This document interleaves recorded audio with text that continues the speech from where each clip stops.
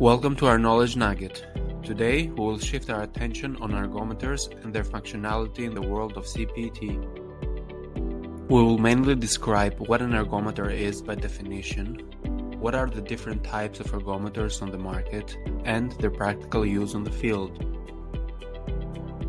An ergometer is an external stress device and an exercising machine equipped with either mechanical or electromagnetic braking system, thus controlling and shifting the speed or resistance at any given moment. It is a diagnostic tool that is medically approved and complements ergospirometry in measuring the work performance during an activity or a stress test.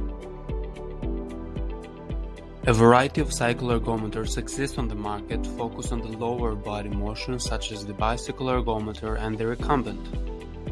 For upper body, a standing or seated hand crank arm is used depending on the needs and physical limitations of the subject.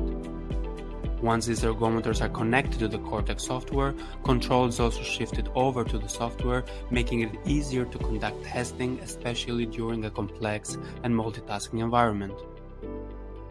Furthermore, full-body ergometers such as the treadmill and a rowing machine are used in combination with a CORTEX device to imitate the specifics of a motion in a sport such as rowing, kayaking or cross-country skiing, and keep track on the intensity of the work output. The bicycle ergometer is considered a diagnostic device and a median tool for measuring the physiological capacities of a patient in a clinical setting.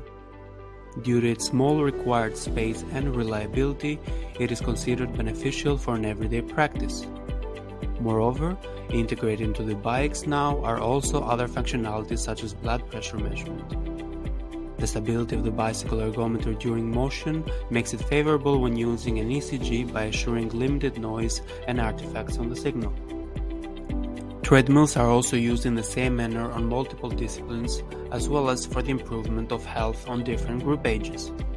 Both types of ergometers mentioned here are equally well suited for measuring maximum performance, with a slight higher estimation of the values when using a treadmill.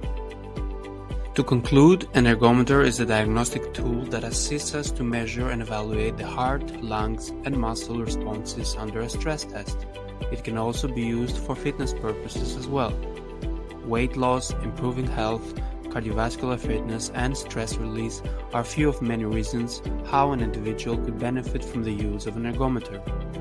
Depending on the fitness goal, standardized exercise prescriptions can also be applied. Thank you for watching.